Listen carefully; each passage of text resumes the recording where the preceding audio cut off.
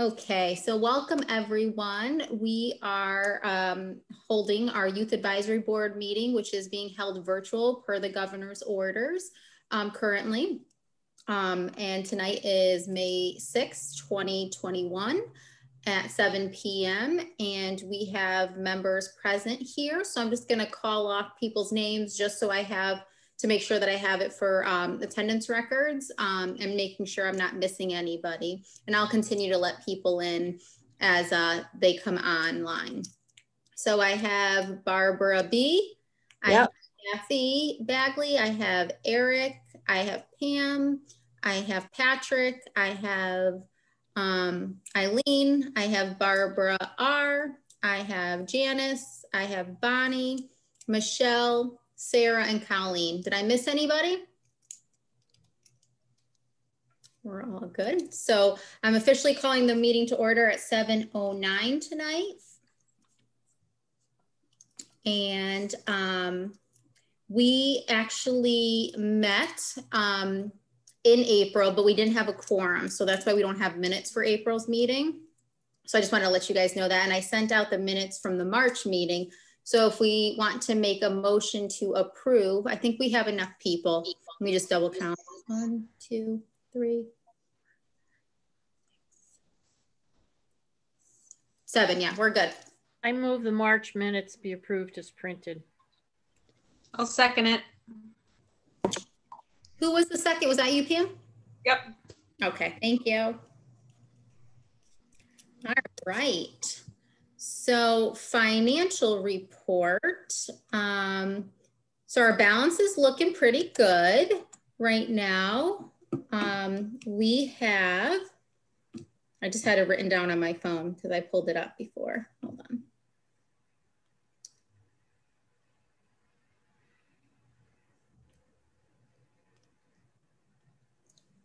It'd be nice if I know where I put it.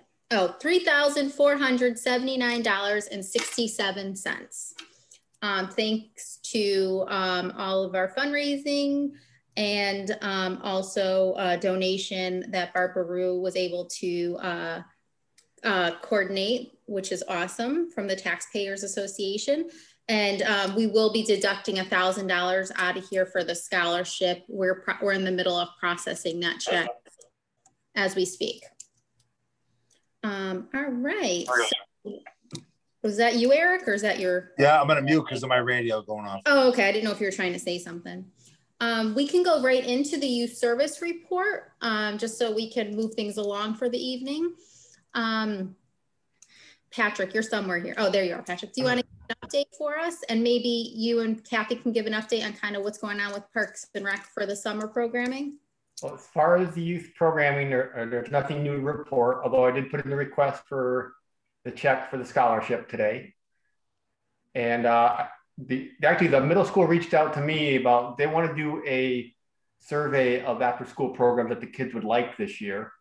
So they asked me to turn in a write-up about everything we've done so far.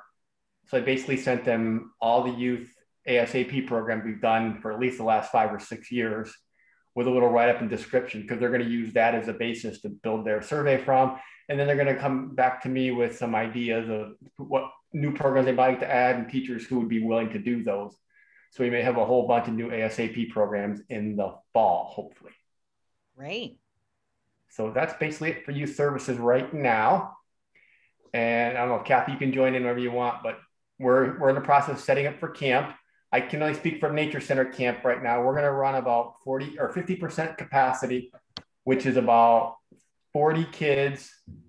We're not going to do any program for older kids like the CITs because we're kind of focused on the kids that actually need the childcare aspect.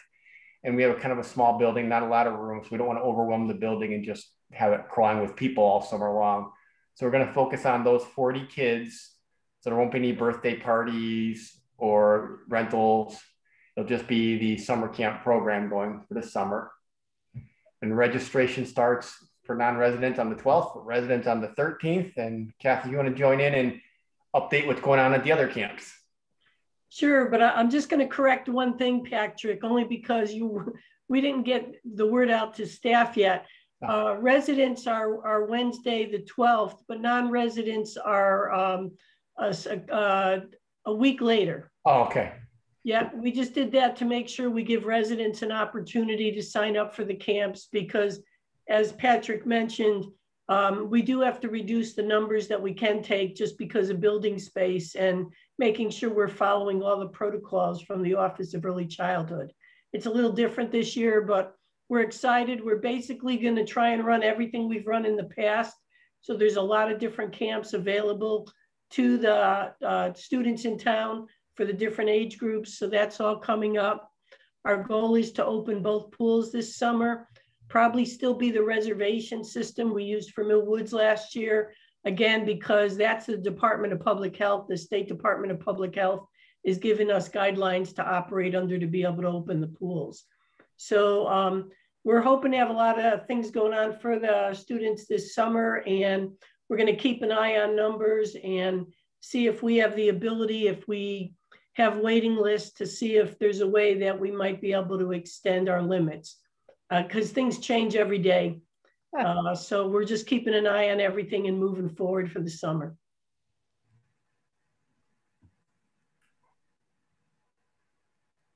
What is normal capacity, or what do we normally get townwide for camp participation spread across the camps? So then what is half of that?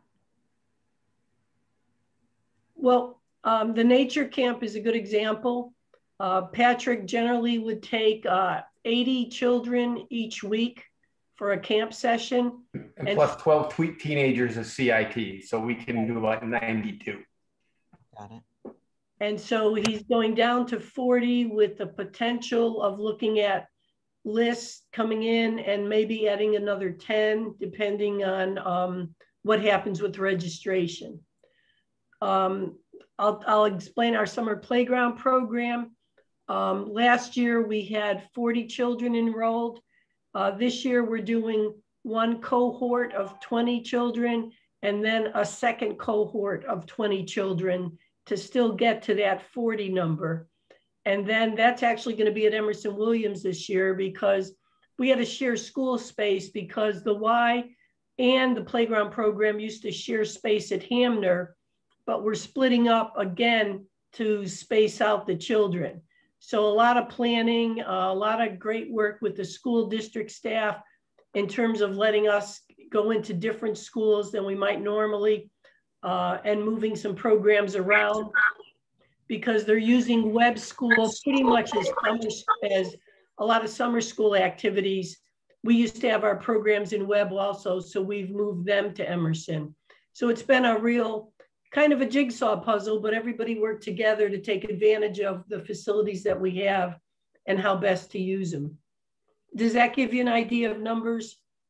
Thank you. I was just curious. Sure. Are you expecting good registration rates in terms of kids? We think so, just because talking to some parents, they're saying they're looking for things for their children this year. It's really hard to tell though, because you don't know if their parents are going to want to keep children home. Okay. I get calls daily asking if we're going to be running camp this summer. So I'm hopeful, but I've experienced these school vacation camps where registration was terrible that were usually good too. So I'm cautiously optimistic. And when does registration start? Next Wednesday. And I believe that's May 12th. Do I have that right, Patrick? Yes. Good luck. Thanks.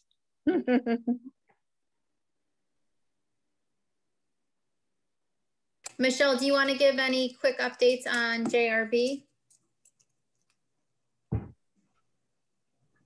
I thought I had already had the volume up. Yeah.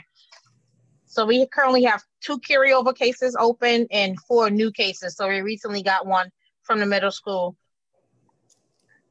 that we're addressing, but we had a total of 18 cases for the year before they closed out.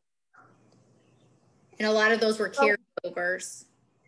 Majority were carryovers, but it might pick up now that COVID is changing. The kids are in school more. Yep. And we're able to we were able to do a lot of case management through the year, not as much formal meetings with the families, but Michelle was able to keep a caseload with them and maintain contact with them, which was awesome.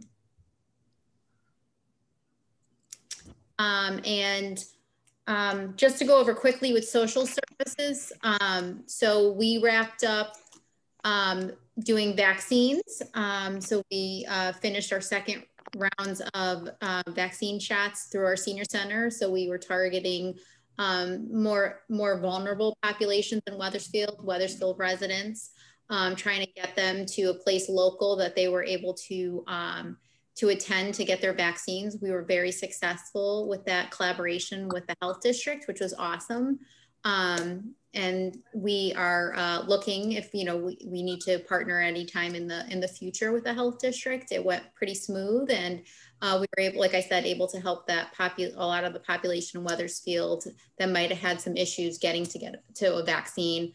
Our elderly transportation service helped us with getting rides for some of our senior citizens so that they were able to get to the vaccine clinics. So it was a huge success, and it was a great partnership. We're also in the process of just starting doing our camperships. So those are going strong. I know the brochure just came out, I think last week. So we're getting the calls and the emails in to process those camperships, which is awesome. So we'll be doing that. Energy assistance was extended into June. So we're continuing with that as well. And kind of just with all of our operations with the food bank have been keeping us really busy. And all the other needs that have come up with residents in terms of just navigating COVID stuff, and then unemployment, SNAP benefits, all that stuff. And we will be with our weekend meals, we'll be carrying that along through the summer into summer meals, and looking to see what the schools are doing with summer lunches for the students. We'll take a look at that. I didn't know if anybody had anything from the schools that they wanted to talk about. I know there was an incident yesterday where there were some soft lockdowns at the middle school. I don't know if anybody had any information on that. From what I saw, it had to do with possible 2 students, I believe, with THC edibles. Does anybody have any information or want to share anything about that? I don't have any more information than you do, but I do think in terms of the goals of this group and its recently awarded Drug-Free Communities grant, that the consequences that have been deployed both socially and by the school may have a really nice effect on some peers. Awesome. Thank you. Eric, do you have any information about that? About the incident at the middle school? Yes. Was it yesterday? I believe it was yesterday. I don't actually. I don't know anything. I can find out, but I haven't heard anything. So yeah. I was just interesting and I thought I'd bring it up just in case anybody wanted to talk about it. But I'm sure we can continue the conversation in the months to come. One thing that came to my attention, of course, this is hearsay because I'm hearing it from middle school children, is that one of the students was going to play football at the high school and will no longer be allowed to do so in the fall. So I don't know if that's true or not, but if that is the case, I think, you know, that's consequences. You know, I always have mixed feelings about consequences because like the soft side of me is like, oh, maybe this person made a mistake, but the other side is it sends a message when consequences are put in place. Yeah. I feel like that might be more rumor than fact, but you know, I can't speak with any inside knowledge of that. But sure. Well, so that is a kind of a great lead in. So we do have Bonnie Smith here, who has been, is a resident in town, has students in the school system, but has been really instrumental in helping us do our surveys that we've done twice already, and also helped us with the Drug-Free Communities grant.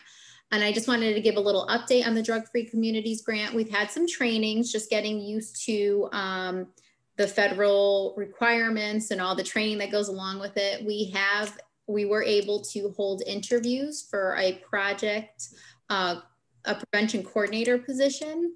And we held panel interviews and then second interviews, and we were able to offer a position to somebody. So we're really excited about that.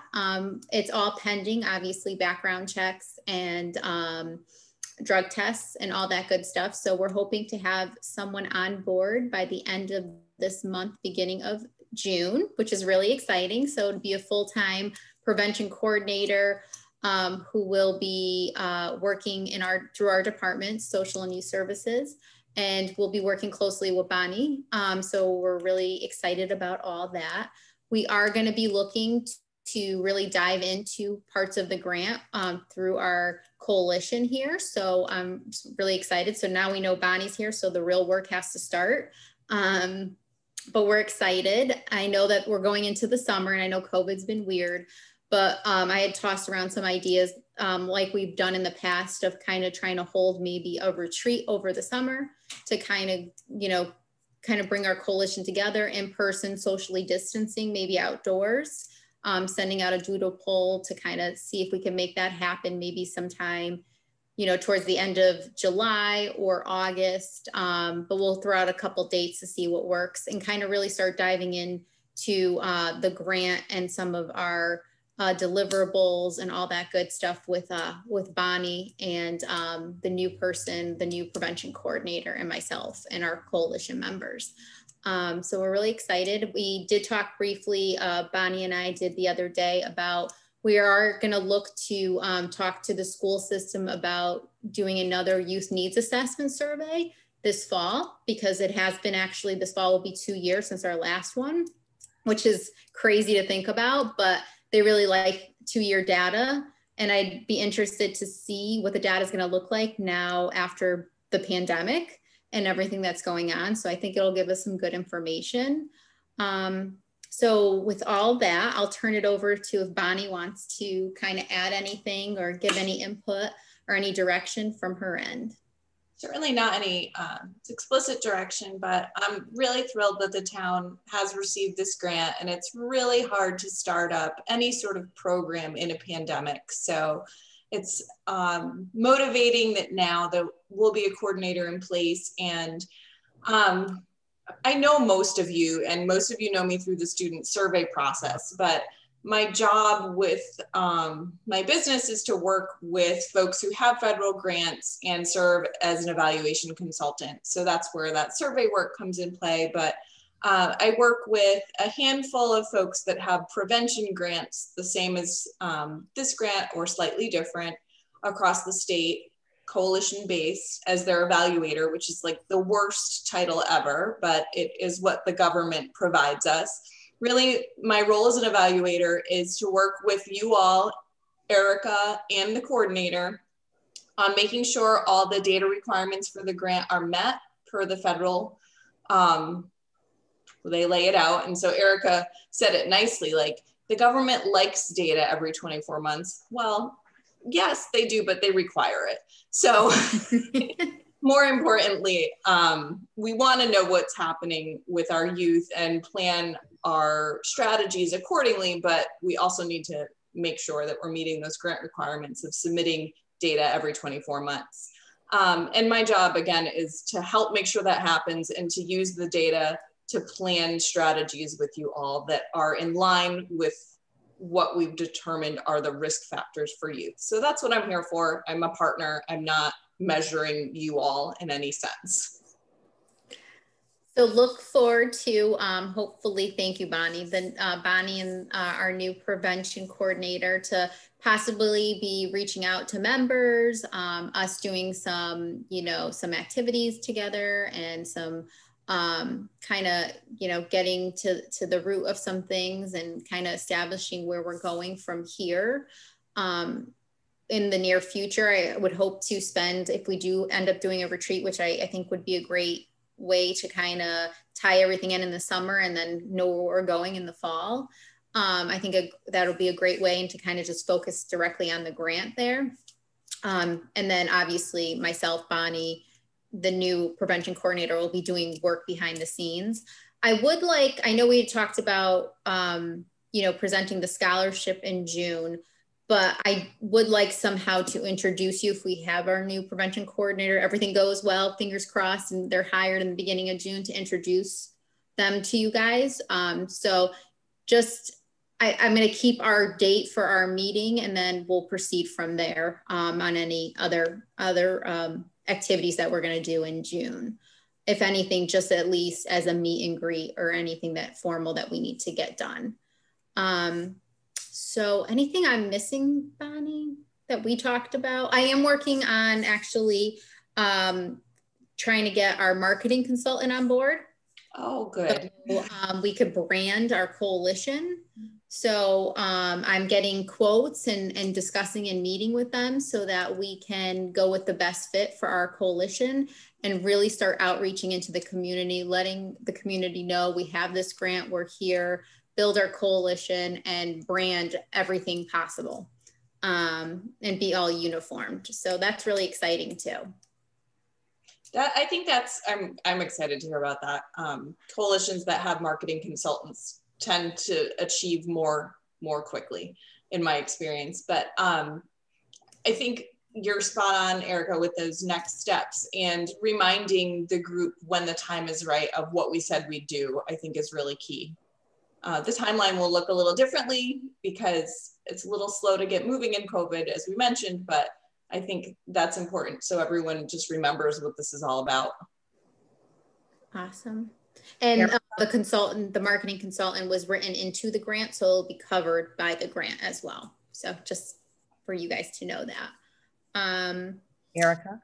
Yeah. Oh, yeah. Mm-hmm. Question about the marketing consultant. Are you interviewing those right now, or where's the status of that process? So I got some referrals from other drug-free communities that have done, so they have consultants in the area that have done the work. And I'm in the process of getting interviews, getting quotes from them. So then we can go through the process formally, like that we have to do through the town, and then go from there. Okay. I just know two people who do marketing consulting for nonprofits, and I didn't know whether you want to have any other hats in the mix. Absolutely. If you guys want to pass along any names, I'd be happy. If you can send me an email with the name and maybe a contact, I'd be happy to reach out to them. It's like a part-time, or it's a ad hoc kind of thing, right? So they'd have an expectation and a deliverable, but it's not an hourly position, or it's not an ongoing part-time position. Correct.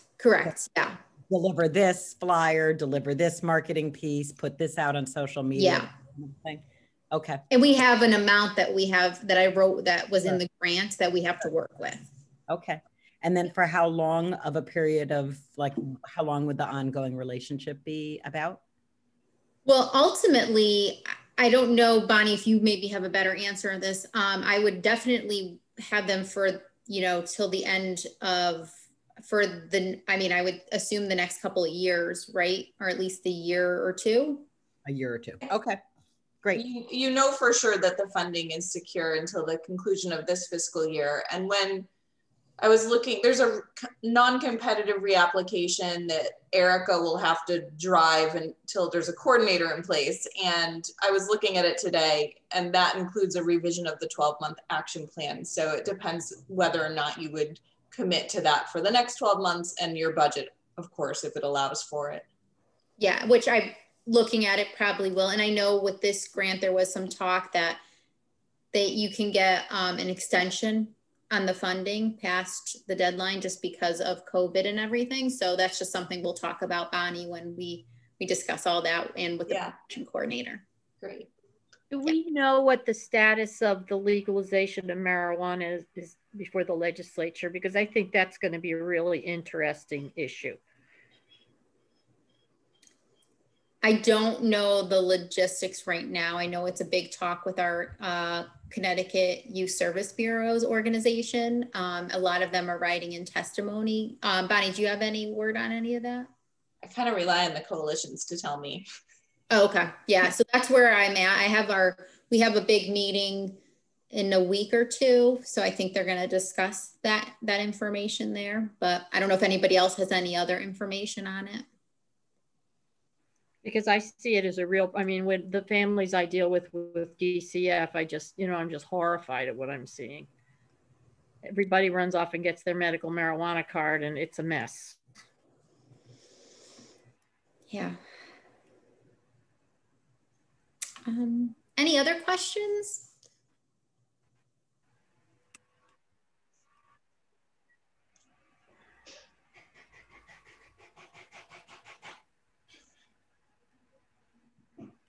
Okay, so we can, unless anyone has any questions, we can move on. I didn't know, I put on here, we kind of discussed the Abbott Scholarship already, and we kind of have a plan, and we'll be seeing some emails about presenting that coming forward. I know we had talked briefly about doing possible volunteer recognition event. I know we had kind of left it last time that it might be kind of difficult for this year, given everything that's going on. But just keep in mind that we could always do something come the fall if we don't want to wait until you know, the spring, or if there's an event that we maybe want to think of and revamp what we looked at the volunteer recognition event. I encourage you guys to share those ideas, and we can definitely, you know, discuss. And, you know, I'm happy to try to make anything logistically work if it fits for the group. Maybe we could think about doing something around Thanksgiving and doing something virtual, in the sense of having set up a Facebook page and maybe have people post about volunteer opportunities they've had that have made a difference to them, or volunteers they've known that have been a very positive effect, something like that. I mean, we would just have to set it up and see what kind of response we would get. Mm-hmm. Yeah. Yeah. I mean, and I don't know what the world's going to look like in November, so maybe we can be in person somewhere. I'm just not sure, but I think if we want to, you know, target something for the fall, I think that's, you know, obviously September's pretty tough because everyone's getting back into the groove of things, but October into November, I mean, everyone's in a giving spirit, you know, come November, December. So something to look at, and, you know, maybe change up our traditional, but we could still have our youth volunteer recognition event in April, but try to think of something different. And then we will be having some stuff through the drug-free prevention grant that we will be doing too. So just to keep that in mind. Well, I think because what we've all been through in the past year and is going on is people have really reconsidered and thought a lot about different things, and, you know, maybe had some different ideas. Mm-hmm. Been a bit more grateful. Mm-hmm. Yeah. And a little more aware of how fragile life is. Yeah, absolutely. I appreciate that. So feel free to share some ideas, and email's great too. If anything comes up for anybody and they want to share it via email, or if anybody wants to discuss anything right now, we can. I don't want to discard our time here. We can definitely do that. And then I just wanted to add that so we know Dylan's going to be graduating, so he probably, I'm assuming, will not be staying on our youth advisory board when he goes off to college, which we completely understand, and we appreciate his time and his commitment. But we will need to start thinking, so that will leave us 2 youth spots open. And I know, Eric, you had discussed a potential, and I don't know if you wanted to discuss in the group or if you want to hold off, but that will bring us to 2 youth spots that will be opened. And we would really like to build on that youth and kind of form like I envision a youth kind of coalition to our big coalition. Yeah, I'll just have to revisit it. It's been a little bit, so I'll just make sure that we're still on board, and I'll let you know. Perfect, no problem. I'm wondering if it might be worth reaching out to Corpus Christi, because they do have a number of students from town, and maybe there would be an 8th grader from Corpus who might be interested. Yeah, any Wethersfield resident would be, you know, great. So if anybody has any connections or able to, you know, look at some youth that might be interested. 8th grade's awesome because then we know that they'd be on the board for a little while in the coalition. But like I said, like we are gonna gear towards really focusing on forming a youth coalition in the upcoming months, which will, I think, be very helpful to moving all of this along. I've talked to my 8th grader about it. And she has some interest, but you know, okay. I don't, given my relationship, I don't want there to be any pressure to her be no, completely understandable. From your end, I can pressure her. And then I was looking at our action plan in general, and the coordinator will certainly jump into this, but it reminded me that one of our goals was to grow this group in general by 5 people in the first fiscal year of the grant. So it doesn't sound like a lot, but it is a lot. And how great would it be to have, you know, 2, 3, 4, 5 of them being youth, you know? That would be awesome. So we'll just keep it in mind. I just want to keep throwing it out there because I know you guys all have great connections. So just getting the word out there. I know once we kind of get to the branding, I think that'll get us out there more and people will recognize us because I don't know how many people actually recognize the group. I know we've done more in the past couple of years, which is awesome, but really looking for that outreach to get into the community.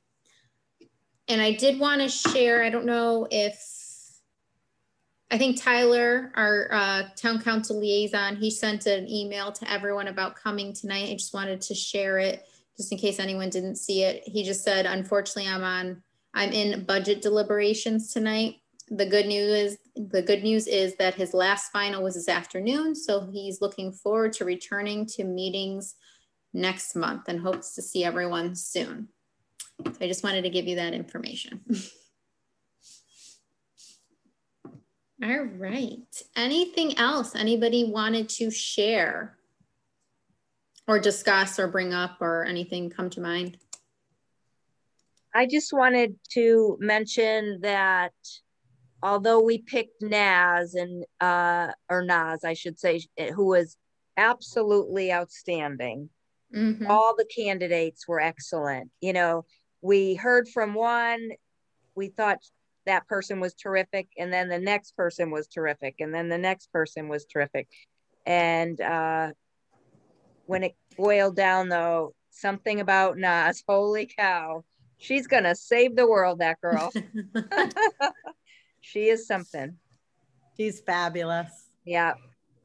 There was unfortunate that it's unfortunate we couldn't figure out a way to sort of raise up those other candidates or recognize them in some way as you know, maybe not with a scholarship, but maybe we can think of some other way. What are you thinking? Oh, maybe a book. You know, maybe what we could do is we could do give a book to the young people who are interviewed and considered. As sort of a honorable mention or something. Just or a thought. Mobile gift card or something, you know, something that's educational or. Yeah, I'm not opposed to that. Or even would it be that they choose a charity of their choice that we make a donation on their behalf to, if it's really motivating the volunteering aspect of it? That could be another idea. Or somehow just identifying them in the community as these amazing young people who are volunteers. Yeah. Almost like special recognition. So like in a press release, you indicate that Naz was the winner, but special recognition to the other Academy Award nominees. Yeah, because they were good.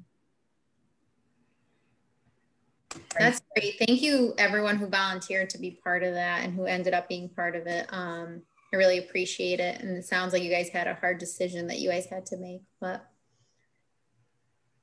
It was a great one. And thank you to Janice for joining us. It was her first time. Yeah, it was fun. And I have to say, I don't know, I don't think that it was that hard of a choice once we met Naz. We were pretty unanimous. She just had a certain something that was very special.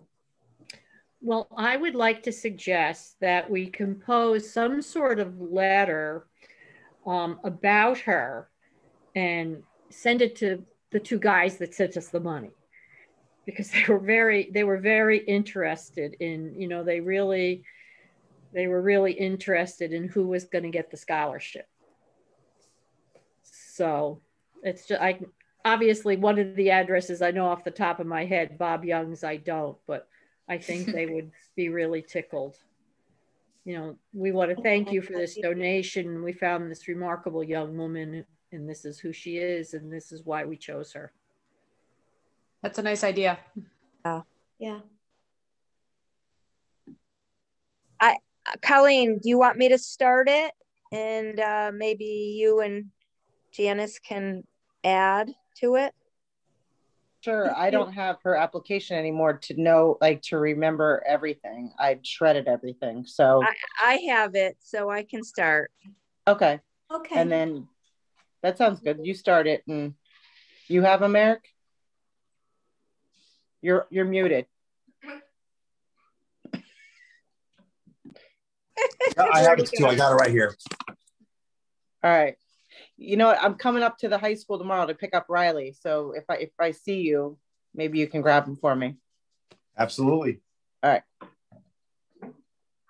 All right, great idea. Thanks for volunteering, everyone. Does anybody have anything else they wanted to bring up or share? There's something I thought that the group might be interested in, if you got just a quick minute.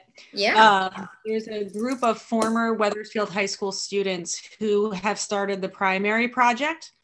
I don't know if any of you have seen it on Facebook, but it's a group of students, many of who were Project Choice students. And basically they have started a nonprofit to raise a scholarship for a senior who's a Project Choice student, because under the Dollars for Scholars rules and bylaws, you have to be a Wethersfield resident to be able to get a Dollars for Scholars scholarship in Wethersfield. And in Hartford, you have to attend a Hartford school in order to get a Hartford scholarship. So we have a handful of students that have been part of the Wethersfield community since kindergarten and don't have access to a scholarship. And so these former students— Access to a Dollars for Scholars scholarship. Dollars for Scholars, yes. I'm sorry. Dollars for Scholars, yes. So these students have taken it upon them, former students have taken it upon themselves to contact Doris Duggins, who's one of our social studies teachers, and have really started this whole movement from the grassroots up this year. Just last weekend, they did a virtual paint night where they raised a ton of money. Very talented artists. They are selling stickers and t-shirts, and they're all very, very cool. So if it's something that you're interested in, I encourage you to look up Primary Project on Facebook. That is so awesome. Thank you for sharing that. Thank you. Well, you know, the other thought comes to mind. Yeah, I'll forward it on. I'll whatever, Thank you, repost Colleen. it. Yeah. Thank you, Colleen. Yeah. The other thought would be to approach Dollars for Scholars and raise this concern to them. And there might be a way to sort of adjust so that there could be some aspect of Dollars for Scholars. Already doing that. Yeah, it's already in the process. Yeah, it's a Alright. much bigger process than you would think, because it's not one scholarship. It's like 100 scholarships, and kind of they're all individual bylaws, and it all gets thrown into one pile of money, I think. I don't really understand all of it, but it's not just one thing. And it's a national thing. You know what I mean? It's not just a Wethersfield thing. Yeah. Yeah. That's awesome. I'm going to actually, Doris Duncan's on our Social Justice Coalition here in town, and myself. So I'm definitely going to mention at our next steering committee if she doesn't bring it up, because I think it's so powerful to show this. And it's such a great, it's such a great thing to lead with. So if you don't mind, I'm going to share it. I'm sure Doris can talk plenty about it since she's been involved, but definitely want to share that information. And speaking of, that's another opportunity that we really want to connect with youth is through the Social Justice Coalition. So please email me if you have any students that you think are sounds like we do, passionate about this type of stuff, and would like to be involved. And we can get them, part of our, coalition. Pam, what's the name of it again? Primary Project. Okay. I'm just writing it down. And just for everybody's information, Parks and Rec, through the park board, they had voted that any choice students in the schools would be considered residents for any of our programs. Wow. Just to have that knowledge too. And we also, in social and youth services, camperships are also applications are able to be filled out for our students that maybe are from choice students, open choice students. Well, and the thing is if this would become more of a there'd be more public information about this. It might be that some of the people who are planning on establishing a scholarship or maybe have control of a scholarship would say, I never thought about this. I'm willing to adjust. So it's just a thought. Yeah, I mean, this is the work, right? Changing policies that have been in place, because why have they been in place? Well, Project Choice has been around. My youngest brother is 58, and it was around when he was in grammar school. Mm-hmm. So it's a long time. And they are, students from other towns that go to school, they're our community, they're part of our community. For sure. It looks like Primary Project is a national group though, so it's not just dedicated only to Wethersfield. It looks like they're linked to something larger. But maybe I'm mistaken, or maybe I picked up the wrong one on Facebook. I don't know. I wasn't aware of that. I saw it looked like there were other comments further back, but maybe I'm showing my lack of Facebook knowledge, perhaps. Did you find it, Colleen? Oh, she's not there. It just looked bigger or deeper, Pam. Maybe I'm mistaken though. Okay. I found it. Okay. I'll share it on the page in a few minutes. Perfect. All right, good stuff, guys. Anything else? So look forward to some emails from me, just of some of the stuff that we discussed earlier, just to kind of finalize June and kind of where we're going with that. And then I will send out a doodle poll to get a retreat on the books for this summer to see when most of our coalition members are available to kind of dive into a lot of our the work that we are going to be doing, and that's on the grant that we wrote up. All right.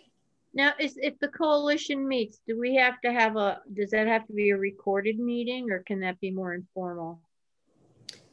I think we're going to aim to do it in person. Well, I understand that part, but does it have to be like a town meeting? I don't think so, because it's not going to be, because we don't meet during the summer months. And in the past, we've kind of just held our retreats as like just an opportunity for our members to get together and to brainstorm. Right, Kathy? Yes, I would agree. Okay. Yeah. Well, maybe we could meet down at Loretta's Dream.